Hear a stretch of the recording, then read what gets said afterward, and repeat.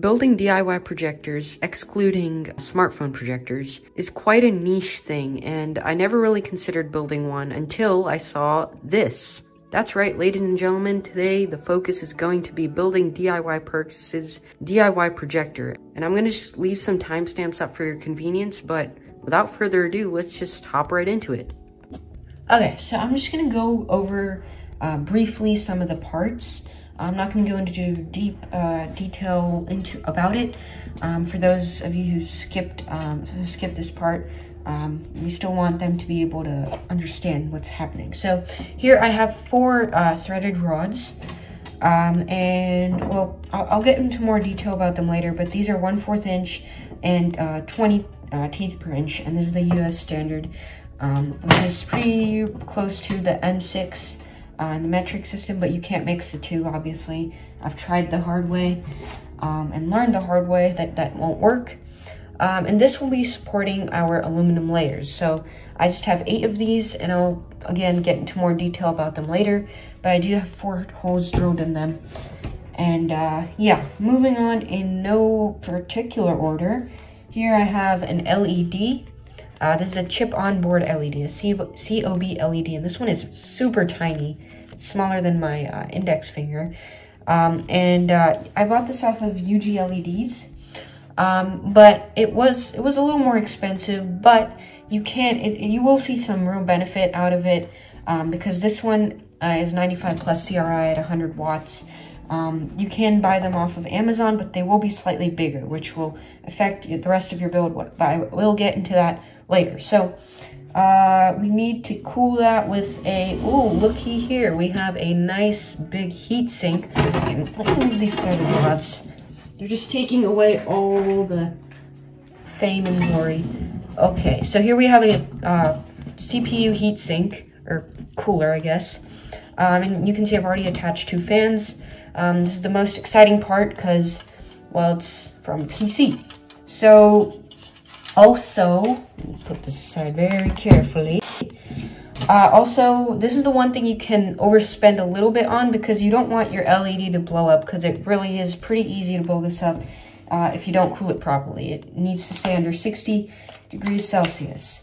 So to power that, we have an LED, or a step-up board, also known as a voltage regulator. We have a voltage step-down board to power the fans, because you need to step it down to like 12 volts for most fans. And you might need more than one if you have like a phone or an LCD display, which is what I have here. It comes with an HDMI control board, but keep in mind this is micro HDMI.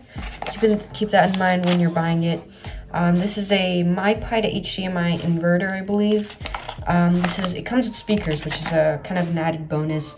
And I'm not going to take it out now, because I should not be trusted around these things. Moving on, we have a large format lens here. And this will vary depending on like the length, like your Fresnel lenses and stuff like that. But I'll get into more detail about that later. So I just mentioned Fresnel lens, I should probably get that out. So here are the Fresnel lenses. It's just a mess right now, but well, I think this one's the, well, I'll get into more detail about them later, but I have 2 of them, and they're the ones that kind of, well, you know, bend the light rays. Okay, I think that's many of the major parts. I didn't go over the small stuff like the nuts and screws and pillar spacers and things like that, but I will go over that as we progress through the build, which I think we can start right now. Let's get into it. Okay, so for those of you who just skipped to the build, first thing you're going to do is get one of these pillar spacers. Focus. Okay, there we go. And this is about 2 centimeters long, 1.8 millimeter, or 1.8 centimeters, I believe. And you just kind of want to thread it onto your threaded rod. And this threaded rod is just, it's 1/4 inch by 20 teeth per inch. It's approximately equivalent to M6 the metric system. I'm just gonna be upfront with you. It takes a while to thread this on, and mine is 1 meter long, or almost 1 meter long. It's 36 inches. So once you have that, and you don't need the entire meter, you just need part of that. So once you have that, you can also get some donuts. Oh, I think this is far too in. You also want some dome nuts, not donuts, dome nuts, which they're just normal nuts, but they have like a dome on the end. I'm so descriptive. Okay, so you just want to kind of get this here, balance it magically, and cap it off. All right, so that first step took way longer than I expected, but I finally got it on there. It's fairly tight, and you can see that this could actually be a very good feat. A feat. So you just need 4 of these clamped in place like this. So you do yours while I do mine. Well, if you're following along, but okay, it took a while, but I finally got 4 of these rods screwed on. You can see the dome nuts, hopefully, and also you can also probably see that I added some pillar supports here, or pillar spacers here. Well, 2 of them. And you should probably have both of these on before putting the dome nuts on, because after you do, you're gonna have to go through the entire meter. And I can tell you, I mean, it takes like 2 minutes, but it's really a waste of time. So, yeah, oh yeah, I forgot to mention, you can drill these holes nicer by like having an X here. And from the center, measure like probably 12.8 centimeters from this to the corner. And drill like 3 millimeters first, and then 6 millimeters, and then step it up a little more if you need to squeeze in your rod. So mine was like 7 or 8 millimeters, but it got through and it was almost perfect. So just find that happy medium for you. Now we can also add in our second layer, which is gonna hold our heat sink. Okay, almost there. Come on, almost there. Hopefully I'm not destroying the thread. It shouldn't. This one's pretty strong. Make sure yours is pretty strong as well, because this has to be very sturdy and nice. So I'm just gonna make sure it's all the way down. And now you can actually add in you can just check how your heatsink kind of lines up. Okay, so as you can see here, I just kind of zoomed out a little bit. Here I have the heatsink set up and everything. So you just want to thread 4 nuts to about this level with the heatsink, so that you can add on the next layer, and then use some screws to hold it on. Here you can see it's pretty loose, but once I add the screws and the nuts on the other side, it should be fine. So your heatsink might be a little different. Just find a way to kind of clamp it on there. And also, if you can see down there, whoops, don't mind this. This is just a DIY stand that I made, so you can probably see the cardboard. But this needs to be about 4 centimeters here, which is why I used 2 of them. I didn't explain it, but whoops, that's what it is. So yeah, on with the build. Yeah, just remember, use the nuts to kind of align this up as well. So that's probably going to take a while too. All right, so one important thing I should mention is that you might notice I have a hole here, and that's for wires to pass through later. Approximately 6 to probably 8 wires. It depends on what you use, like a phone or an LCD panel. But you do need a hole, and make sure it's kind of smoothened out. Maybe use a file, something. This one probably needs to be widened a little bit. So yeah, that's one important thing. Another thing I do want to briefly go over is how this projector's layout is kind of gonna be. So first you have your layer with the heatsink on it, which is cooling an LED. Then you kind of have like a Fresnel lens that will make that's at its focal point. And it'll collimate the light rays, which means it'll make it parallel. It'll kind of shine through a second Fresnel lens, which just makes it converging, makes the light rays converging. So it converges, and then the LCD panel also is going to be like right here, and then the light's just going to shine and illuminate that, and it'll be going through a projection lens, And since this thing, I'm planning to mount this thing horizontally, I really don't need a front surface mirror. However, that means I'm gonna have to make the LCD panel inverted. So I'm just gonna have to, from like this, it's just gonna have to be like this, which really isn't a big deal. Removing that mirror also means removing some weight and an additional layer. So if you have a front surface mirror, you're going that way, then you need 9 aluminum layers, not 8. So yeah, that's just a quick, brief thing to mention. So yeah, we can just continue on with this build. Alright, so at this point you can start prepping your LED layer. This is where your LED is going to be mounted on. So this is a layer of the LED, and you can see there's quite a few things going on. So first you have a vent slot along one edge, and this is like the start of a cooling path provided by our heat sinks fans right here. And these kind of blow air outward, and it blows through like the vents, and it'll hopefully keep everything cool. I'll get into more detail about the cooling system later, but there's more holes here. You can see 1, 2, 3, 4 for the LED to be mounted to the heatsink, and then 2 holes for the positive and negative wires to pass through once we have the LED mounted, and then obviously a hole for the LED itself.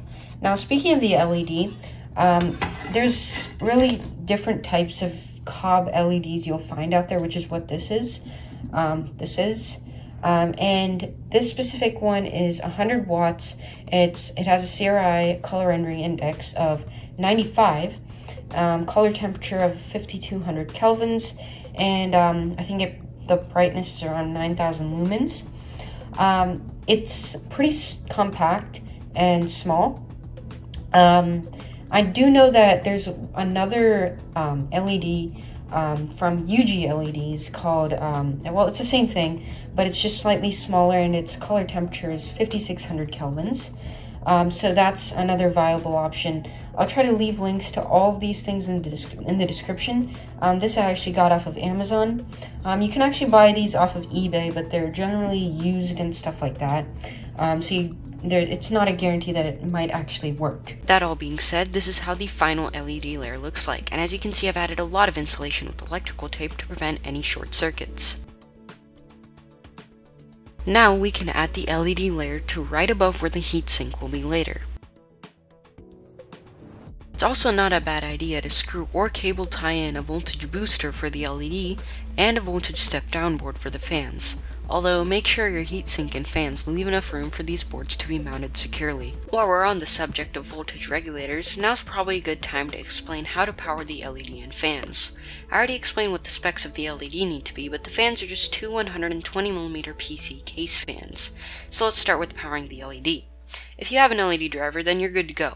Although I'll admit, I don't know the details of powering an LED with an LED driver, so you might want to check beforehand if you decide to go this route. The method I used is using a voltage booster. The way I powered the LED is by first setting the voltage value of the voltage booster below the LED's rated voltage. To do this, I turned this trimmer clockwise and monitored the output voltage with a multimeter.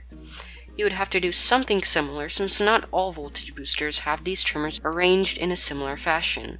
A few things to note before proceeding is to remember to not look directly at the LED for obvious reasons, and making sure all exposed wires are insulated with electrical tape, and also keep the LED on the heatsink while powering it so it can at least be passively cooled. After checking these things, you can hook up your LED to the voltage booster and increase the voltage, again monitoring it with the multimeter. Once you have adjusted it to its rated voltage, measure how many amps the LED is drawing. This is slightly different from measuring voltage, so if you don't know how to do it, you can look at this diagram. Once you've confirmed it's reached its spec current, your LED and voltage booster are ready to go. If it doesn't draw enough amperage, you would have to turn this trimmer and increase the amperage that the booster can provide.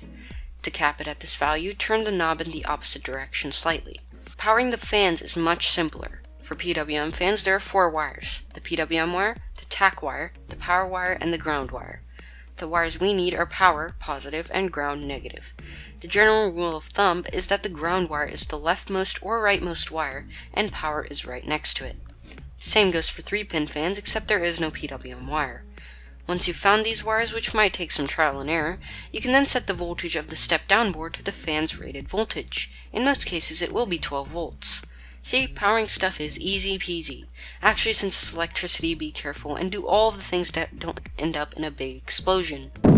On that happy note, you can add a pea-sized drop of thermal paste on the heatsink, put your LED through its hole, and screw Oh, I think this script is a wee bit messed up. And screw the heatsink to the LED layer, which should result in the LED and heatsink being clamped tightly in place. Now that we have our light source mounted, we can now start working on the Fresnel lens. As was shown in the diagram earlier, we're going to have 2 Fresnel lenses in our build. The first Fresnel lens should have a focal length of about 90mm, and the second one should have a focal length greater than that of your projection lens. I'll go into a little more detail about this later, but for now take it that you need a Fresnel lens with a focal length of approximately 160mm. It might take a while to get these depending on where you live, as most of them ship from China. That all being said, you can now slide down your first Fresnel lens with its grooves facing upward. Make sure the distance from your LED to the Fresnel lens is the Fresnel lens's focal length. This is just to make sure it is in the optimal position to collimate the light rays. Note that I also added a vent slot along the opposite edge compared to the LED layer. This is just so that the air from the fans goes in a zigzag pattern. You can now slide down the second Fresnel lens, but this time with its grooves facing downward, since this is the converging lens, and it condenses the light rays and makes the capturing of light even more efficient. Again, don't forget the vent slot. Now that we have complete control over our light rays, let's move on to our focusing system, which probably includes the most make-or-break part of our system, the image source. The first part of our focusing system is the most modest part of our build, but you can still see that there's quite a few things going on here. The first of which is a large cutout for light to pass through, which will need a piece of acrylic covering it to force air to go through the vent slot. The second thing you can see here is that there's a lot of holes. These 6 holes will have some M3 pillar spacers screwed onto them. You may have also noticed that I made the holes for the threaded rods bigger to make it easier to move up and down. What we want to achieve here is to have this layer as well as the LCD layer to arise and fall evenly. To accomplish this, we'll be using what are known as GT2 timing belt pulleys, with an accompanying GT2 timing belt. These are common in CNC devices such as 3D printers and CNC routers, so pretty cool stuff, those pulleys.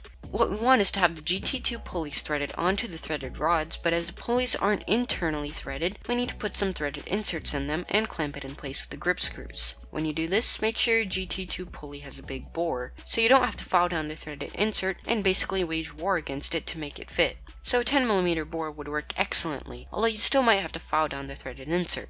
When you slide down this layer, you don't need any nuts, since this is obviously meant to move up and down freely. Although you could still thread some nuts through if you knew exactly where your LCD layer needs to be positioned. This could be useful if the projector isn't going to be moved much and the focus adjusted often. You can now thread on the new and improved GT2 pulley, but you may need to add some washers to align all 5 of them. You can see on this M3 player spacer I've added another GT2 pulley, and this will be externally accessible later to adjust the focus. The last step for this layer is to add the GT2 timing belt, which in my case was exactly 94cm long, although yours might be slightly different. So now we can finally start working on the image source. As I've mentioned many times over the build so far, our image source is an LCD panel. There are a few shortcomings with this part, so do stick around for the part where I explain the challenges during the build.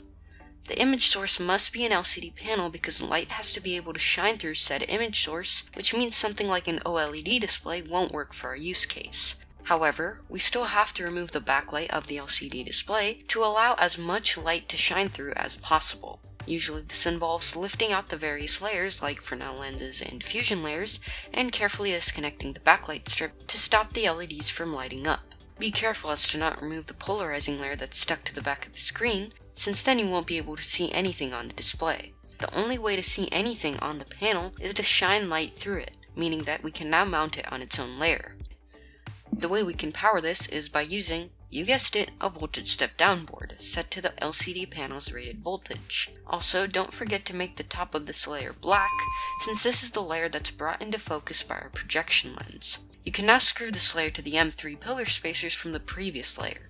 This now holds the GT2 pulleys between the 2 layers, which means that if the main pulley is turned, all of the pulleys turn in the same fashion, which results in both layers rising and falling evenly. With the focusing system out of the way, we can now move on to the projection lens. The The first thing to consider before choosing a lens is its image circle. We will need a lens type known as large format. This is an old type of lens, but it's the only type of lens that will cover the entire LCD panel with ease. Another thing to consider is the lens's focal length. As I mentioned earlier, the projection lens needs a focal length shorter than that of the second Fresnel lens, so the ideal focal length would be about 135mm. The aperture of the lens is also important, as this dictates how much light a lens lets through. If you have a small 16mm LED, then an f8 lens or more would work fine. If you have a larger LED, then you would need something like an f4 lens. We can now mount it on its own layer, and slide it down in place. Make sure it is positioned at the best distance from the second Fresnel lens. You can test this before you mount the LCD layer by moving the projection lens up and down until there is no aberration or vignetting, but instead a plain white rectangle. You can then take note of the measurement from the second Fresnel lens to the projection lens and slide it down in place. And with that, the inner part of the projector is complete. We're almost done, and a couple of things to do before closing it up is adding a power socket for our power brick to plug into, and adding the fans to the heatsink, which need to push air outward. To close it up, we need more aluminum sheets, some with various vent slots for air to enter through, and a hole for the power socket to fit into. Since our fans are blowing air outward, there's a slight negative pressure, meaning that air will enter through any holes in the chassis. So, after wrapping the aluminum sheets in vinyl wrap, you can cover the vent slots in speaker fabric to prevent dust from entering along with the cool air. During my testing, I realized that this passive cooling approach caused my LCD panel to develop a nasty dark spot in the middle. So, to rectify this, I added another fan that pulls air in and effectively cools the panel. Another thing to mention is that the speaker fabric does let quite a bit of light escape, so you can just add a piece of cardboard or aluminum with a gap in between to allow air in but also block all the light. You can also cover the projection lens with a sheet of acrylic to prevent dust from entering that way as well. To put on the side panels, you can use these clips that I found on Amazon. Once you've cut off the unnecessary threaded rod and capped it off with some dome nuts, our DIY projector is finally finished. Now, while I did manage to show you how I built this in about 30 minutes, there are quite a few challenges, so here are some tips and tricks that I came up with that you can use to save some time and stress. So tip number 1, try to get most of your parts off of a retailer that you personally trust. So this might mean like searching for a bit longer, but it really does pay off in the long run, because it's someone familiar and you kind of know how to deal with them and stuff like that. So tip number 2, don't underestimate the cutting and drilling involved in making this thing, because there's a lot of it and there's going to be a lot of time and effort that's going to be spent into doing the cutting and drilling. I mean, I bought some pre-cut 8-inch aluminum sheets and I still had to spend a week just cutting and drilling. I mean, even after that, I still had to cut and drill some more. So make sure you have a good jigsaw and drill that are up for the task. So tip number 3, use the measurement system of your country. So for the US, Burma, and Liberia, that's the imperial measurement system. And for everyone else, I envy you, it is the metric system. So for example, if you live in Germany, then you would use the metric system for your threaded rods and the nuts that go on it. The reason being that you can get these at your local store instead of like dealing with an international seller or products that ship from another country, and to just keep things simple. Let's see, another thing is to try and test the circuitry before actually mounting it in the chassis, because once you mount it in there, there's no getting it out, or there is getting it out, but it just takes more time. A place where you can really save some time though is with the power supply. So here it is, here's my power supply. So you might be able to scrape by if you get like a 120 watt power supply, but to allow yourself some ample headroom to power this thing, you really should aim for 150 watts, which is what this is. It's actually 19.5 volts and 7.7 amps, which is enough to drive this build. You don't want anything less, because then you have like inefficient transformations. because I believe at like 80% load it's, 80% load it's not as efficient or something like that. So you really want to aim for 150 watts. The voltage and the amperage that the power brick provides must be in the ideal range. So if it varies slightly depending on what LED you get, but a good voltage to target is like 16 volts to 19.5 volts. The reason being that the amperage provided must be enough for all the components to draw. So there has to be enough current for all of the components to draw. Thing number 5, try to get a Fresnel lens that will fit on your aluminum layer. I know this sounds silly, but I actually had to cut my second Fresnel lens because it was too big to fit on the aluminum layer without like protruding out or anything. So try to get one that fits on your aluminum sheet without you having to cut it, because cutting is a grueling process. The part where I had the most trouble though was with the LCD panel. I learned the hard way that LCD panels only work with a computer and nothing else. So if you're plugging in a laptop, you're pretty much good to go. Laptop is an HDMI input. Then you're good to go. But if you want to try to plug this into an AVR as a pass-through device or as a TV stick as an input, don't bother, because like 99.9999% of LCD panels with control boards won't display anything. A way around this is to actually use your laptop and sign into Netflix or whatever streaming services you use. And then you can connect your laptop to external speakers or an AVR for good audio via Bluetooth. It's a pretty good solution, but there will be a slight lag because it's Bluetooth, it's not a wired connection, and things like that. But you can still get good audio. It's still worth it. If you want a 4K LCD panel, however, it can take a while to get it. 4 weeks for me, actually, because they all ship from China. If you're okay with waiting 4 weeks or maybe even longer, then it's okay. It's good. You can wait that long, get a 4K panel, and be happy. But the most important thing though is to add a fan to actively cool the LCD panel, because if you don't, you will get like a nasty dark spot in the middle of the LCD panel, and dark spots and spots that appear and gradually grow bigger, that's not generally a good thing, like ever.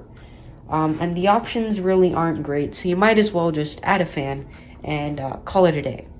Well, you can't really call it a day. You still have to close things up, and it takes a while to close things up using these, because it might be a 2-person job, depending on how you do it. So that's just my 2 cents. I hope you found that useful, and now we can finally test this thing. All right, so here you can see I have a video pulled up. And the reason it looks so grainy is because it's so dark in here, and the cameras can't really work that well in the dark. So it looks a little grainy, but in person, the pixels are pretty small. Alright, so here's a projector, and it's projecting pretty fine. Now it is pretty dim, so you want to make sure that you have everything blacked out so you can see it's dark outside.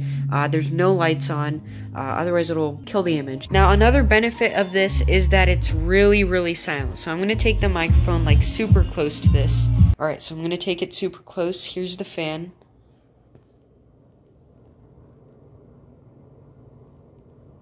So as you hopefully saw, this thing is really impressive for something that you built at home. A huge thank you to you if you made it this far. I know it was a little difficult to watch at the beginning, and that's just a side effect of the project taking 5 months to make. Also, thanks to DIY Perks, as this originally was and is his idea, so I'll of course leave a link to his channel in the description, as well as all the parts that I used for this build. But yeah, this was a huge learning curve for me, and I hope it was for you too. So if you did enjoy this video, you can hit like, but if you didn't, of course, I'll understand if you want to hit that dislike button. But if you liked it, hit like and get subscribed so you don't miss out on DIY projects like this and tech content that's on the way. But other than that, I will see you in the next video.